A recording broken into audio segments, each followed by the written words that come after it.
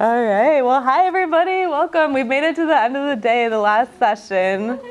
So many good things going on at this conference. I always love it. It's one of my favorites, I think. So this part of our Farm to School check is really a time to just chat. So we've set up some time to chat with Devon because he's already working with schools. We have a small group, so I want to talk to everybody in here, kind of get to know the folks here, and then we have a bunch of resources to share with you as well. So this is kind of more of a informal space just to kind of get to know each other, talk about our experiences with Farm to School, and then we'll share, again, a lot of different resources that we put together to kind of support farmers in getting in the Farm to School space or growing your Farm to School program. So maybe we can do some introductions while we get started. So I'm Mariel. I'm with MSU Extension. I'm a community food systems educator for Southwest Michigan, but I also do a lot of statewide stuff like for Farm to Institution and CSA Network. So Devon, you want to go next? Yeah, Devon Wilson. I'm farming in Battle Creek, Michigan. We have a 2-acre urban farm. We farm organically. And we also have a mini grocery store on the property that we call Pharmacy with the F. And so our kind of mission there is, serving food as medicine. So all of our stuff is simple ingredients. We have groceries, snacks, drinks. And so I can talk more about that later. But yeah, happy to be here. Yeah. Okay. Let me go over this side with Cheyenne. Hi everyone, my name is Cheyenne Liberty. I work for the Michigan Department of Education, and my role as a farm program consultant, I help match our child nutrition program customers with food suppliers that want to sell Michigan-grown foods to them. So if you're interested in getting into schools or expanding what you're already doing with schools, please feel free to contact me. My business cards are up there, and I'd love to help you get connected. Hey everyone, I'm Kelly McClelland. I work with Mariel on the Community Food Systems team with MSU Extension. I'm based in Flint, and my kind of area that I cover is kind of Flint, Saginaw, based in the Midland area. And similar to Mariel, I do a lot of work to support local food production, farm to school, school gardens, CSA, the local food hub, kind of everything fun that we all want. Awesome. Christina. Hi everyone, my name is Christina Petrovska. I work at Kalamazoo Valley Community College at the Food Innovation Center, where we also operate Valley Hub, which is a local food hub.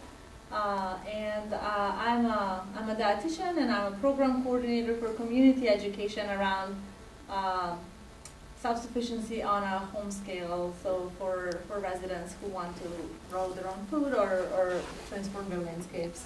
So we run a line of programs there. Hi, I'm Megan McManus. I'm with MSU Center for Regional Food Systems.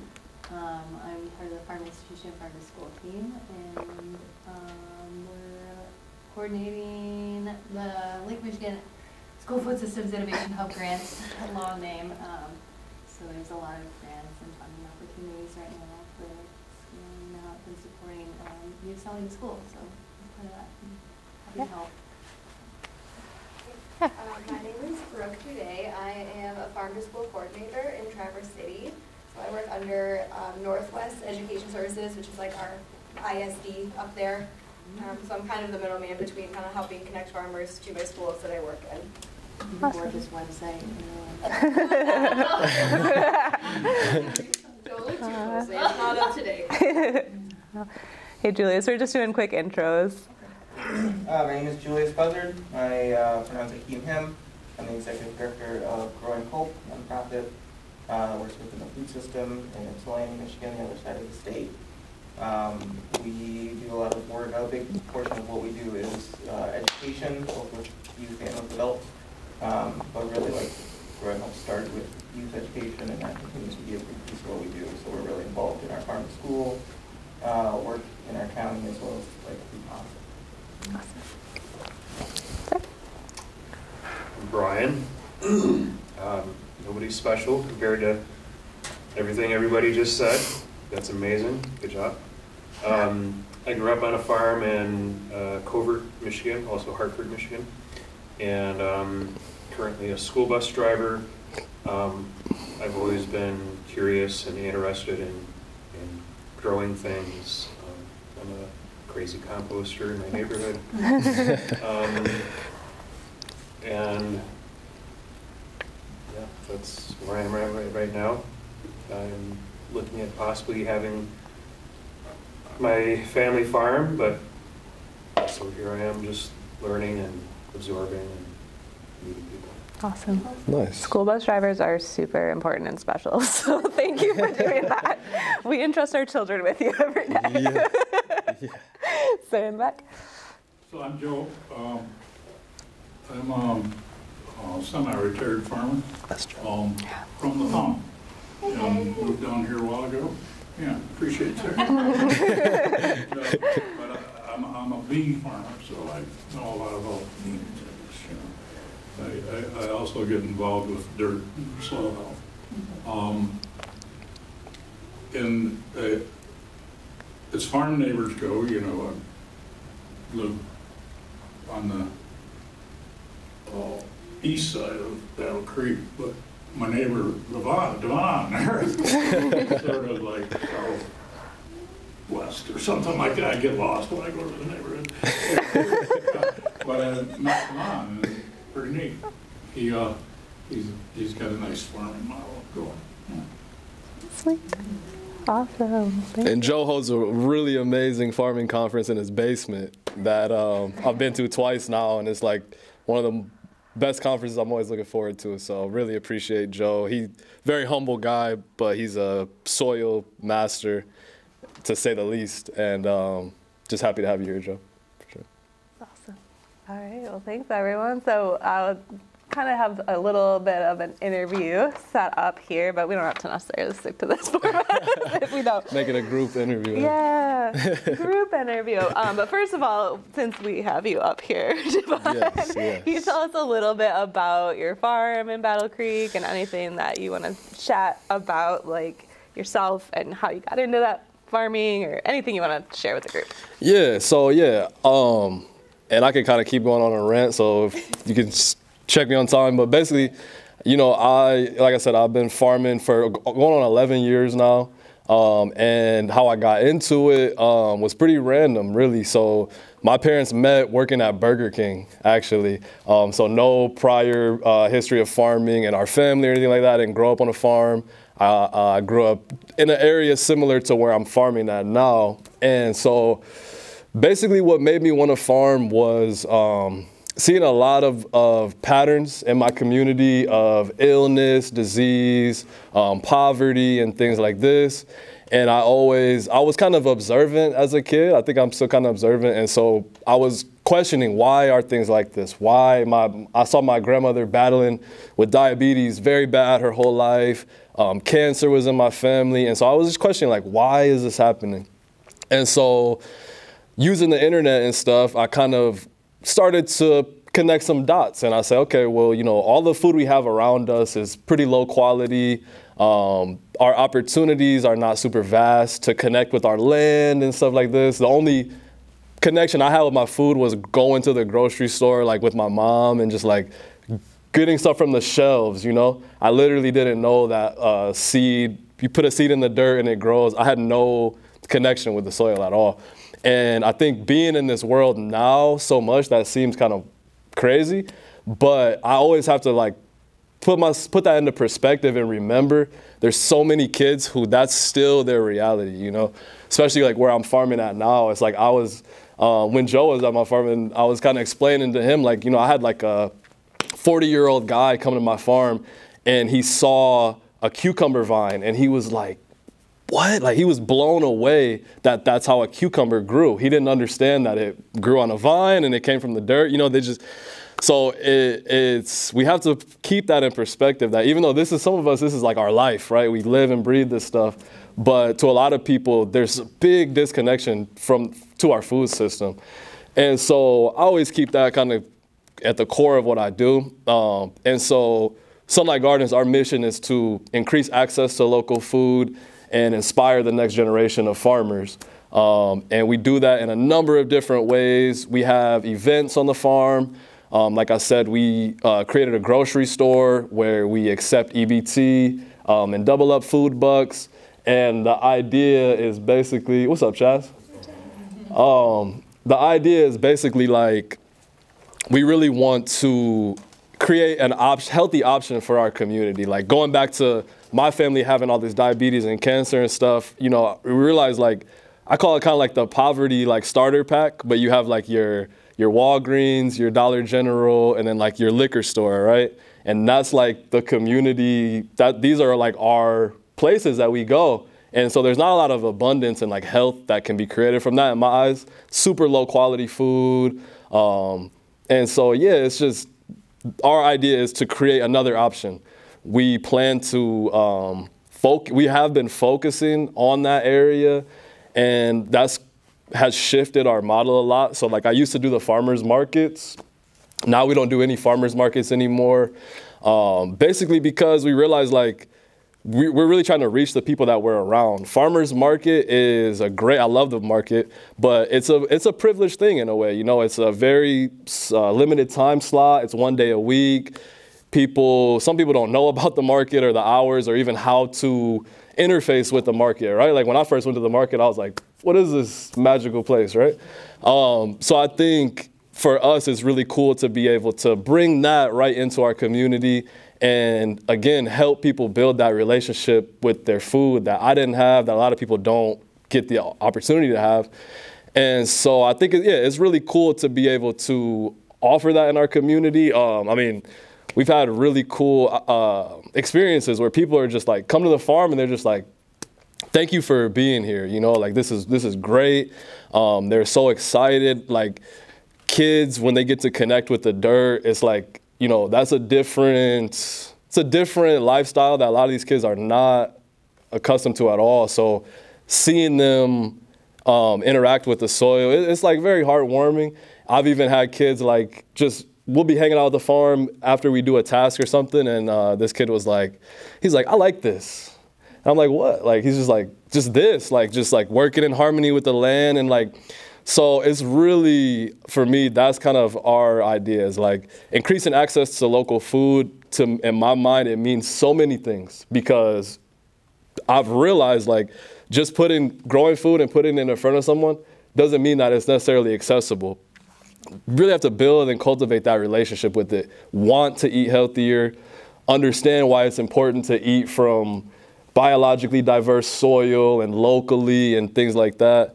And so yeah, that's at the core of a lot of what we do is just helping people build that relationship. It's actually inspiring people to farm and to get their hands in the dirt and understand where their food is coming from. So we do events. We make our own compost. We have about 4 hoop houses now. We're building another one this year. And so yeah, it's kind of what we do in a nutshell. Thanks for that. Yeah. So switching gears a little bit to talk about how you have worked within the school system, because when we're trying to talk about accessing food and getting kids exposed to these types of foods, a lot of their meals are being eaten at school. Sometimes their only meals, right, are being eaten at school. So I know you've been working quite a bit on farm to school in a number of different ways. So you want to give us a little bit of overview of that? Yeah. So again, helping people build their relationship with food, like to me, it's important to do it as early as possible. I think that's the most effective way to do it. And so for us, it's really been just about building relationships with these different schools and being able to understand like, what their students are going to enjoy eating. And for me, honestly, the most successful relationships we've had with Farm to School is really like working with some of these cafeteria managers. Like some of them are they're rock stars. And I think that's what it takes to actually do Farm to School well, is you have to have a farm that actually wants to do it. But I think probably more importantly, you have to have that school cafeteria manager who is, being mindful of where they're sourcing things from, but also making it fun for the kids. So like one of our most successful partnerships is probably with Kalamazoo Public Schools, actually. Kirsten Strong is her name. I don't know if you guys might have known her. Amazing human being. And some of the stuff that she's done, like she set up a farmer's market in their cafeteria for lunch one day. And she gives the kids some tokens, and the kids actually get to go around like a farmer's market style and pick out their food based on that. And she does an amazing job. I think like they were buying pea shoots from us, a ton of pea shoots. And I was so surprised. I'm like, you're getting these elementary school kids to eat pea shoots? Like, that's brilliant. This is incredible. And so, yeah, like we work with them. We recently started working with YWCA, Lynn Ann from there, and then a woman named Angie with Bright Lights, which is like a preschool daycare in Battle Creek too.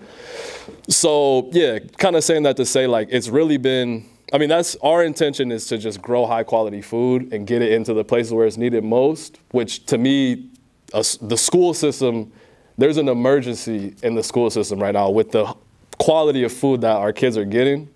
It's like, and I'm pretty sure it's, yeah, I was talking to this guy and they were getting a presentation on it was this large, think of like a Cisco or like a Gordon Food Service type provider. But he was basically explaining how their main customers are schools and prisons. So it's like the kids in school lunch are eating the same thing as like prisoners are eating. And I think they all should be eating high quality food, right, in actuality. But to me, that's just like a very like kind of alarming fact. Like, you know, we need to make sure that our youth are getting high quality foods in their lunches especially. And so, yeah, you know, I really have a vision that I think farmers, school systems, and the government can collaborate and really provide an abundance of local food in the school system. So like the stuff that we're doing right now is awesome, but for me, it's really just like scratching the surface, getting our foot in the door, because it's, you know, it's like kale one week, collard greens, pea shoots, which is great, but we're talking about like one item, right? So I really want to see, and this is something that I think is possible through cooperatives and things like that, but like, you know, if we're having pizza, all the ingredients should be sourced locally, not just the tomatoes, but the wheat, the cheese, and so on, you know, milk, dairy, we're in Michigan, one of the most agriculturally diverse states. So I think it's, you know, we have a great opportunity to do this. And so, yeah, thinking into the future, like that's kind of where I see farm to school really evolving into being something that is just normal. I just think it should be normal, right? Like I think local food should just be normal. Like if you go, we're talking about schools, but even restaurants and everything, like I just wish that's kind of what I'm working towards, is like, it's just normal. You don't have to like go to the back of the menu and find like the locally sourced stuff. It's just like, we're in Michigan, we're eating food grown in Michigan. It just makes sense for and of course we can import our great spices or anything we want to, but for the staple and the majority of stuff, it should be local, most definitely. And so the partnerships we have are a great step in the right direction, I think, but to me, it's a lot more work to be done, for sure.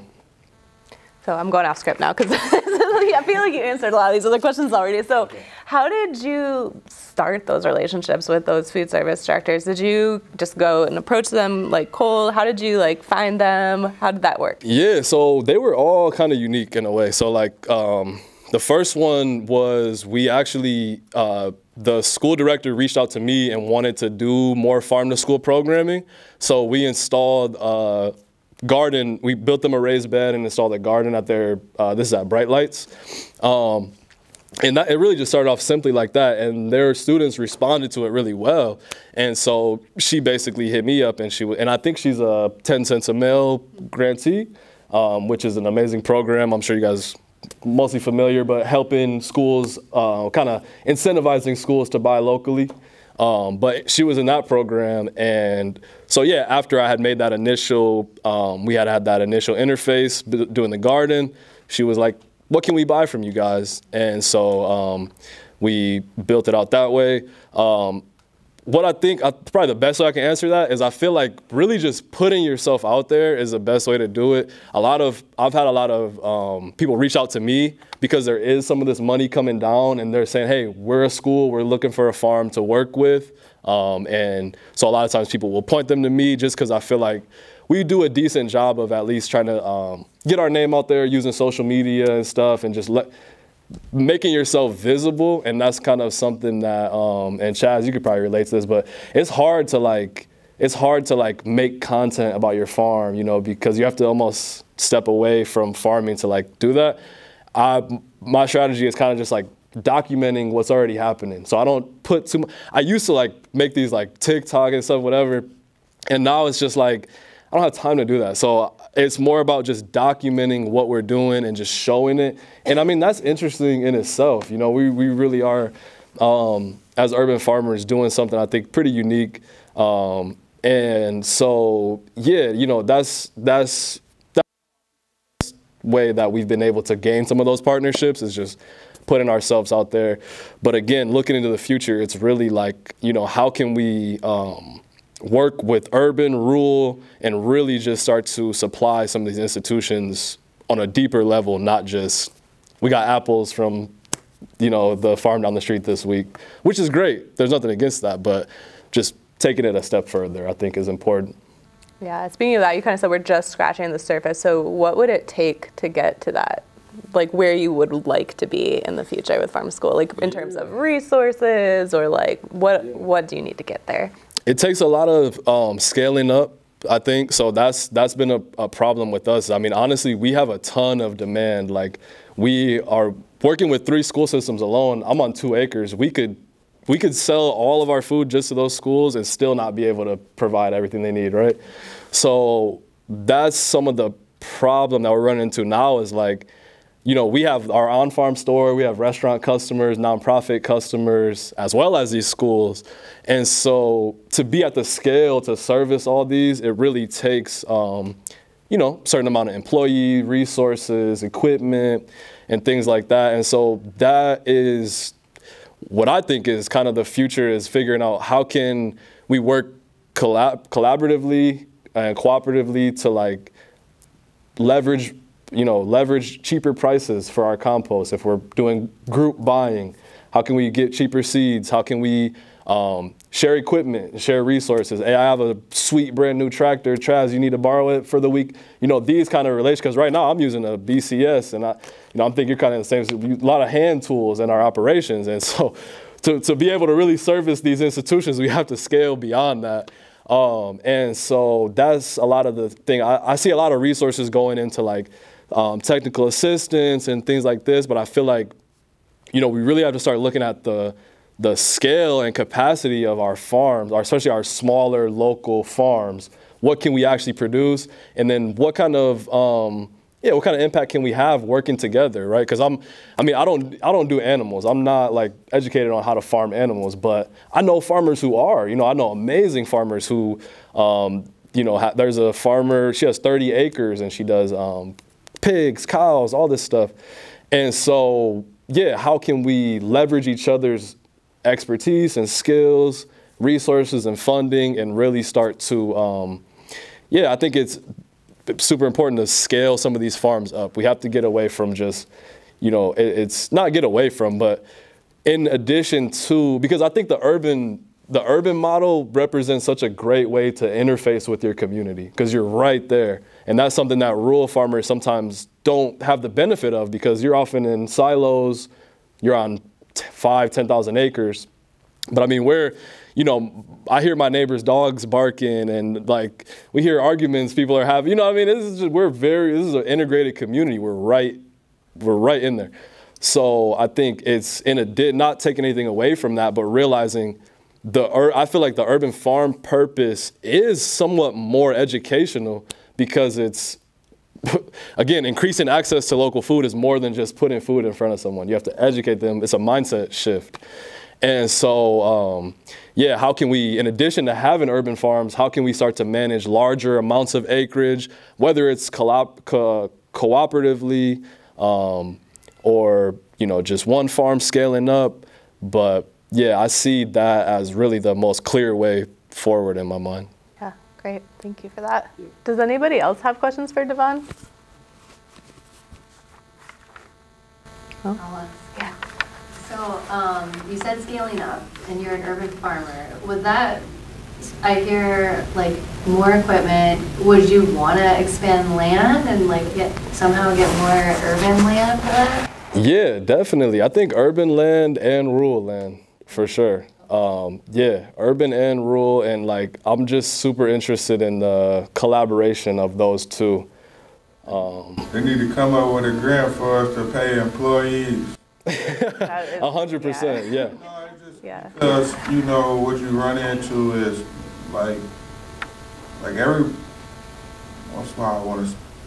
People like to come to the party when the party's done. Like, it's only a handful of people that want to set up the party. Yeah. And or clean up the party, clean up after the party. And so, a lot of our funding that we have access to doesn't necessarily go around manpower. And you can have all the money, all the bells and whistles, but if you don't have the actual human resource to do it, it's like you run into more of the problems that you already had. Mm-hmm. And so those are some of the things that I've always been thinking about in terms of like, how do we help each other necessarily, really, like in terms of like people who are able to give funding, are we able to tweak things to make where we're able to pay our workers?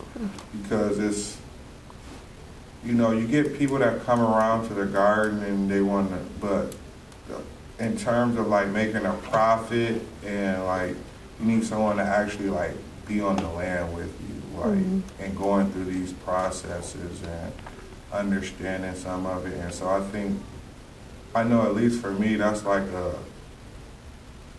a missing link. Like, how do we get the people actually involved in that experience? Like, because like I'm saying, people, the party is getting the food, you know, maybe coming to an event and this, that, and the third, but there's so many other things that go into making that possible. And without adequate help, you end up running into some of the positions where you're like, how do I scale up with what I have? Right. Exactly. Yeah. When you're constrained by not only land and tools, but also people. Yeah. He does 2 acres, I do 1/3 of an acre, and so I have like over 50 beds with my space, but you know, even though that's a little manageable for myself, I could get way more done with like, where if I could actually pay 2 people. Yeah. Just 2 more people, and then like actually pay them. I could maximize more off that space. Yeah.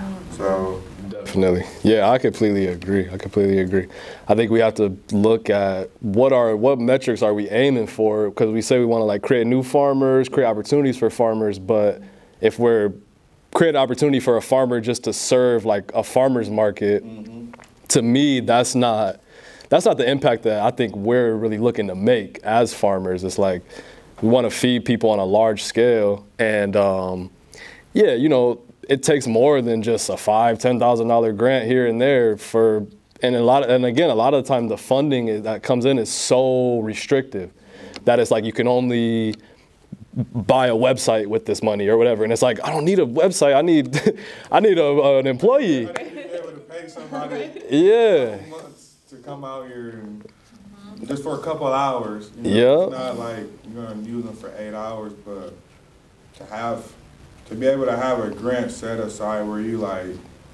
got $10,000-$15,000 to pay a person or two through the summer for part-time hours. That's a whole like load like taken off you. It is, because we need time to work on the business. Work the business and actually have plan it, because it gets to a point where you start to see it's like, oh, it's not the food that's gonna make me money. So you got to have services and systems in place to be able to draw in funds to actually sustain you doing the work you want to do. Yeah. And I think once we get to a certain scale, the food is going to make us money, but it's about getting to that scale. I mean, I know with us, when we bought our property in 2020, and I had 2 guys volunteer with me for a whole year. luckily, like if they wouldn't, and that, I mean, it was so noticeable, the amount of work we got done that year and the trajectory that it set us on. I was able to pay them the next year. Now they're like, we pay them like 12, 15 bucks an hour. It's not much, but I would have never been in the position to be able to pay them if they didn't volunteer a year's worth of time. And they were luckily so cool. They just wanted to learn. And so I think there is some opportunities to, like, you know, teach people, and people see value in that. But I recognize that's rare. That's a rare, you know, I don't plan on having people work for me that long for free probably ever again.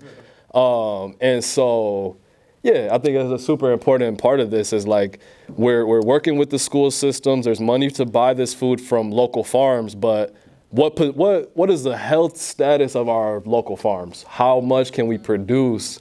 And yeah, what systems are supporting that, actually scaling up farms? Yeah, that's a really good point. So, yeah. Yeah. Chaz, do you want to quick introduce yourself? Sorry, you didn't get a chance to, and everybody else is doing that. Chaz, I'm owner of Rooted Love Farm here in town, in Kalamazoo. It's off Gold Road, 2535 Gold Road. And I operate about 1/3 of an acre, and I've been doing that for about year 5, I believe now. So I've been doing that, and I'm just like similar to Devon. I'm just trying to figure out ways to actually scale up, actually produce more, because there's a demand for this, especially in a local setting. A lot of Kalamazoo is looking for local farmers, growers, artisans, and things like that to, like, create this sustainable system.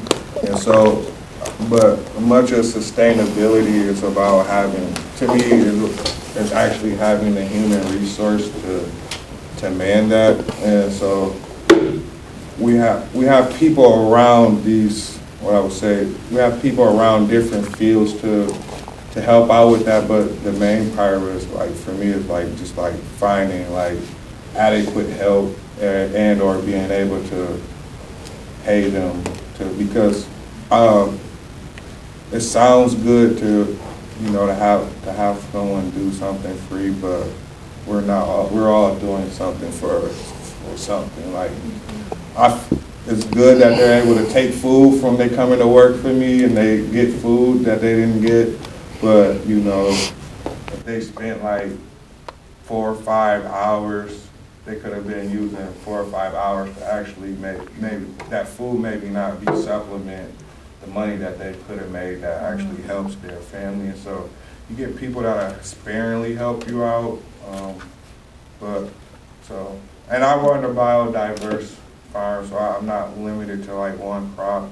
And so those are things that I kind of managing around myself in terms of, like, what is my actual goal? Is it to make money or to do these type of things? Because you start to have to kind of like do some focused cropping.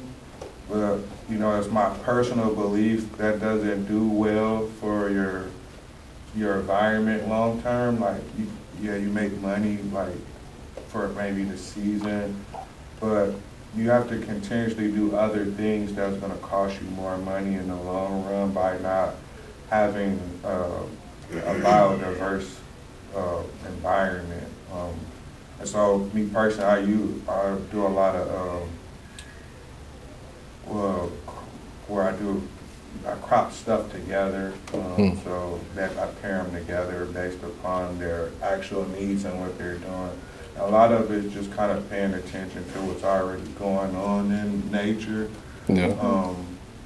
But you have to create those times. I believe you can create lanes into doing it, and a lot of it's somewhat of a mental shift. But I think in terms of, like, when we're saying, like, what can we do, and I would say, if you can help me find a way to, like, bring a couple more people in to, like, that wanted to help out, especially like the people who want to do farming. How do we help pay them so they can learn and continue to do the farming? Because a lot of I had the privilege of being able to go like speed up my whole farming trajectory by going to work on the farm. Mm-hmm. I had the dream, but I went and worked on the farm. I got paid, did that for 2 seasons, and then that totally changed like what I thought I could do as an individual. And so, but I wouldn't have been able to do it at first. Like I couldn't have been able to sustain it to do it like 2 years without getting some form of payment. Yeah, that's reality. Like, yeah, I had twins at the same time. Yeah, you did. I don't know how you did that, Chaz. It's one of those things you just kind of make a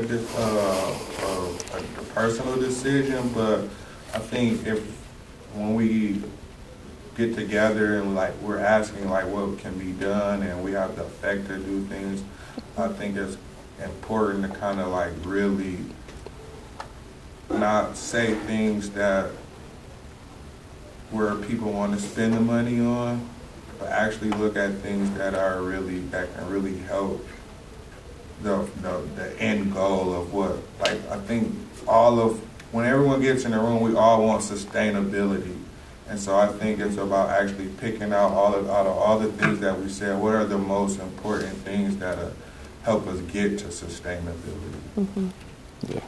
And so I think human resource is a good part of it. Like we often, all the farmers I know, they do it by themselves with a couple, maybe you're lucky to have your family members pitch in with you and help you out, but to be able to like I heard about like the mentor program that's going on, just to have those type of things in place where people can learn, make some money, build networking, because that's what helped me out, is being able to work around other farmers, meet other people, and then it's like it's a whole nother little family that, it's like, oh, okay. You get to know people in that way, and that helps out in that regard. Yeah, definitely. I thought I saw a hand in the back. Was that you, Joe? So, have you guys done much with the working CSA part? Not running the whole thing, but so you're using the CSA's working deal to get some of the labor. I mean, way back when, it's been a while since we did that, but we saw that as a good thing. But I do see where you're going with the schools and the local community. And I understand going for grants. In the short term, I think that's doable. In the long term, you got to make the thing stand on its own 2 feet. Right. So, and sometimes that includes producing something of maybe short-term higher value, while the public is being re-educated in respect to value of food. I think that's going to change coming up. So I have a lot of farms that do flowers, and we just had to be careful that the flowers didn't take over because they tended to be higher dollar, Yeah. But if you could regulate it while you're getting the food side going, I think the potential's in the food in the future. So back to the CSA, have you tried the working share as a part of the deal? I have not personally. We have a more recent, we're actually going to be doing a CSA for a school, like a $30 a week box. So it's not a ton, but I have not tried that. Was that for an ECE or? For ECE. 12? Yeah. Cool. Yeah. Garrett actually helped me out with that. Nice. So. Yeah. I was like, that sounds like a familiar concept. Yeah. I've heard about that. Cool. Yeah. Is that commonly or something that was traditionally ran, how a CSA was ran, like with work, like kind of like a cooperative almost? I mean, I got, growing up on the farm, when I first was mentioned CSAs, I thought it was Catholic relief organization or something. And most farmers still don't know what a CSA is. Yeah. But about a busload of people from Lansing to Kalamazoo to Bruce Schultz's farm. He had 5 acres. He had 60 family members. tried the 60 by 4. He had a crew of 15 that work a half day, but he had 4 crews. So his was a full CSA back in that day. I mean, he did it for how many years and then he moved on to something else. But that was the first one I really saw that was functioning on that scale. Lord DeLynn at Michigan State wrote a book on all the ones that were functioning back in the late 90s. A lot of change since then.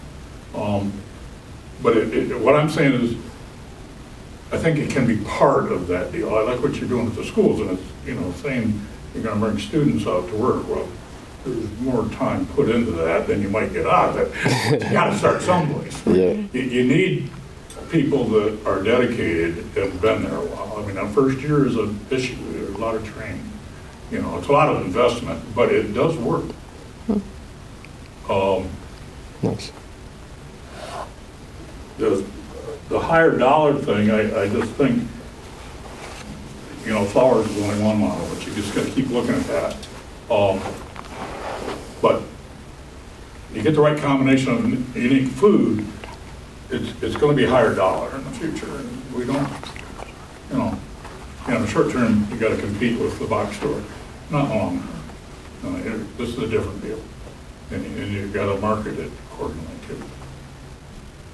Big time. Definitely. Yeah. Yeah. And I love the idea of like centering kind of your work in this is just like making sure that we're improving the soil health of whatever land we're farming. Because, yeah, I mean, everybody might not have been here, but Joe has an amazing conference in his basement. And some of my biggest takeaways from that is just like the direct connection between the health of our soil and the health of our people. And it's so clear, you know, when we're growing in basically sterile soil that we're relying on sprays to make these crops work. It's just like very clear to me the connection of like disease and how many people are on pharmaceuticals and things in our country. And so that's another reason why I like the school approach, is because it gives me a challenge to grow a lot of food. And in turn, I feel like that will heal a lot of soil. And so that's like what I think would be just amazing is a cooperative of farmers working together to serve institutions, and really all at the core of our cooperative is healing our soils. And I just feel like that would, you know, alleviate, obviously it's gonna be a thing over time too, right? Probably over decades. But I think we would see our population become a lot more healthy, less mental health issues, you know, definitely less like diabetes and cancer and things like that. And yeah, I mean, even some of the more like detrimental things like having clean drinking water into the future, right? These are things we really have to be cognizant of.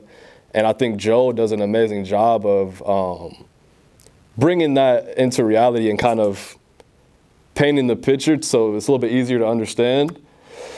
But it is, yeah, it's a very, very sensitive thing to me. Like the health of soil and the health of people is so connected. And the more that we can just be producing nutrient-dense food, high-quality food, and getting into our school systems, I think it would solve a number of problems. And I think the big thing I see is kind of matching government policy with that idea.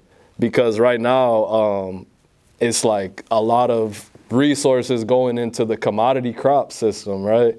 And a lot of those crops never end up on our plate. And they also are devastating our land and soil to produce them on the scale that they do. So that's part of the reason that I've been going to DC and advocating for more resources to be allocated to smaller farms and specialty crops. I mean, it's so funny to me that we call what we eat specialty. You know, it's like, I feel like, even the organic thing, it's like, I feel like the chemical, like, let's just call this chemically grown. And then everything else can just be normal. It's just food. Like, this is natural food. Like, So it's funny, and I feel like, I mean, it is kind of like, I call it like, it's like mental warfare going into the grocery store sometimes, because especially if you don't have education on this, it's like, well, man, should I be eating organic? What is actually healthy? This says sugar-free, but it's like, what is dextrose and high fructose corn syrup? So it's so much, you know, again, it's a mindset shift. And I think there's a lot of things in our society where we've been just conditioned to accept this low quality, you know, food, commodity-based ag system. And I think that's why I kind of said in the beginning, like, I think it has to be a working between farmers, school system, and the government, I believe plays a part in it too, unfortunately, because they could be hard to work with, right? But yeah, I think it does. There needs to be some collaboration amongst those kind of three. I think. Nice. Maybe we have time for one more question. Yeah. A lot of the farm to school work that we do is centered around the educational piece. We're doing like, I think, similar work to like building growing spaces and connecting curriculum with like, hands-on education. We haven't had as much experience with getting food into our cafeterias. And a barrier for us has been our school system contracts out. So it is like Sodexo and Chartwells. Mm-hmm. So I'd be interested to hear if you have any experience or tips for trying to work with those types of. I would definitely, yeah, no, that's a great point. And I think that's one of the big problems we have.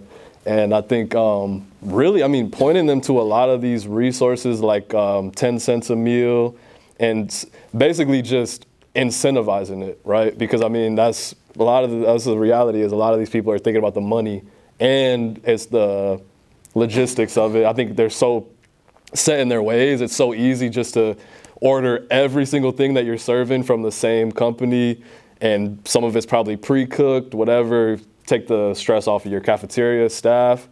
But yeah, man, I mean, it is a thing where I feel like you kind of almost have to be a salesman a little bit and be like, hey, like, you know, explaining them the benefits of it, obviously, but also like, hey, there is money to help you guys get some of this. And then, I mean, really, some of the stuff, like, I don't know if you're in here, but Kirsten Strong from KPS, and then there's a couple others, but like those she's a cafeteria manager for a school, and she's been doing really cool programming.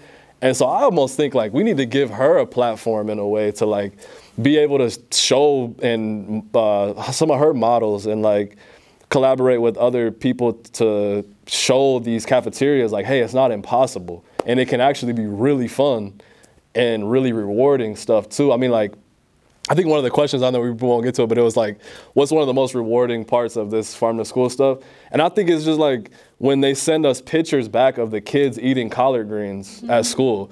It's just like so cool. Like I literally ate the same spicy chicken sandwich every day for school lunch, you know, and a chocolate milk.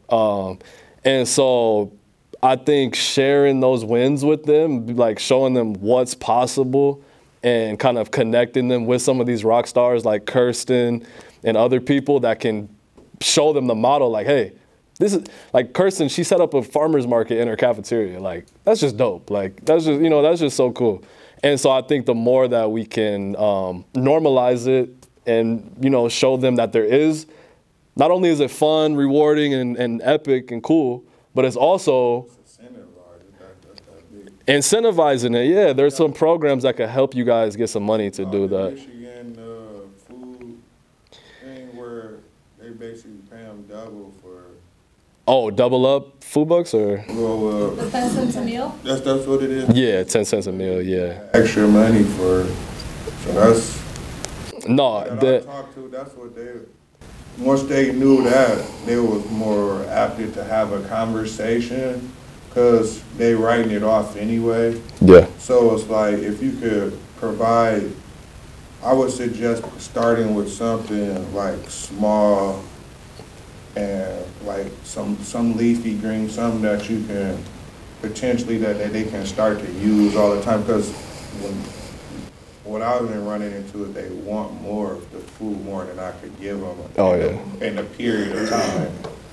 And so, but something small like, 'cause I think they would want potatoes and onions and stuff like that, but that stuff only come around like one part of the time of the year. And so when that's why the coalition of being able to come together with other farmers and being able to sell, be able to, you specialize in a crop and you do that and we give off, and that way you better off able to, like, they do it around their menu, you know, like how they want to, what food they want to give to the students. But I think they got the laws now where they have to change, they have to implement so many certain kind of foods in the food now. So it's like, it's room for it. It's just about making the connections, I believe. A lot of it, I took it as a guerrilla approach. Like, I'll talk to my daycare, or I take my kids. That's sweet. Like, oh, I'm a farmer, and they were looking at me like, I don't know what you're talking about. But I had to come back and bring them the paperwork to show them. And then it made them like, oh, okay, this is a legit thing. Yeah. So. And Devon, is Kalamazoo still Chartwell's Kalamazoo Public? I think last I heard they were. Is it what? I'm sorry. Are they Chartwell's managed? I'm not sure, to be honest with you. Yeah. They are. They are? I thought Okay. They were too, so he's successfully doing that. So They are Chartwell? Wow, Yeah. okay. Yeah, I didn't even know. So, there you go. yeah. No, and I think, the incentive thing is so big, right? And I see that even in like the nonprofit world and stuff, it's like there's so much incentive to just write a beautiful grant, you know? Like, we just got to write the most epic grant and frame it in the best way. And I feel like that creates this pattern and system where the funding is going to the people who can write the best grants, not the people who can grow the most food, heal the most soil, and feed the most people. And so that's like maybe a good place to end this at. Like, we could think about like, but yeah, like, right, how do we maybe shift the incentive or like, you know, change our parameters of success a little bit to say like, you know, it's not just about writing great grants and framing who's actually growing food, who is, you know, feeding kids, I think would be a pretty good meter of success. Yeah. How many fresh meals got to a kid out of this grant, right? And so, yeah, the incentives are so powerful, man. They're so powerful. So that's always my thing is how can we incentivize healthy eating? How can we make it fun? How can we make it familiar? And I wish Kirsten was here because, like, she's so good at that. Well, thank you so much, Devon. I hate to cut off this conversation because it's so good. We need to have more of these conversations, I think, is also another learning out of this. Yeah, this has been awesome. Thank you, guys. All right. Okay. So Kelly's just going to do a quick rundown of some resources, and then we'll wrap up. We've got like 4 minutes left, so we're going to speed through these. Thank you. Hi, everyone. So I support the 10 cents a meal grant at MDE, and so we decided to schedule just a really open office hours. If you have any questions about 10 cents a meal or about selling to schools and childcare centers, if you scan that QR code, it'll take you to a Zoom registration for a meeting on Monday at 3 p.m., I think, sometime in the afternoon. It's on there. Yeah, thank you. It's open office hours. It's going to be like not really a scheduled meeting or anything. Just come if you have any questions. We'll be happy to answer them. And that's it. And they work with the Chartwell's people. So yes. If you have any problems getting in with the school and want that connection, they'll be the liaison. For sure. Yeah, we can definitely make connections with Chartwell's, and they are open to working directly with small producers, and their food service directors do have the capacity to make payments directly to small producers. Yep, there might be a little bit more steps to follow with like setting up agreements around food safety and things like that, but they want to work with you on that. So definitely reach out.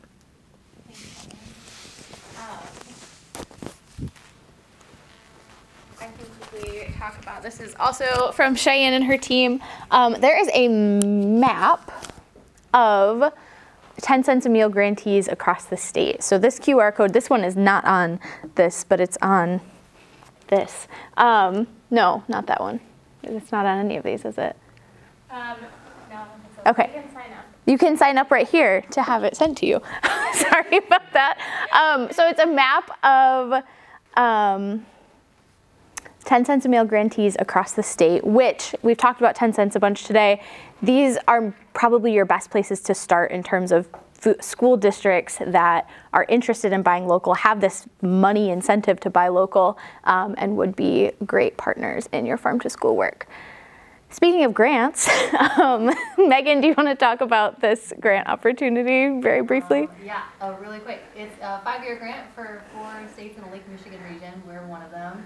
We have 2 types of funding, and it's for projects that are to improve school meals, but it's open to farmers, nonprofits, agencies, food businesses, schools. Everyone can apply for them. You just need a school to be a partner or write a letter of support for you, but we will fund all kinds of expenses, including labor in some capacity. So, please check that out. I talked to you, Tess, already, but yeah, keep an eye on that. Thanks, Megan. 2 other resources that have QR codes on here. There is a video series from the Michigan Department of Education. We started our morning with some of one of those videos.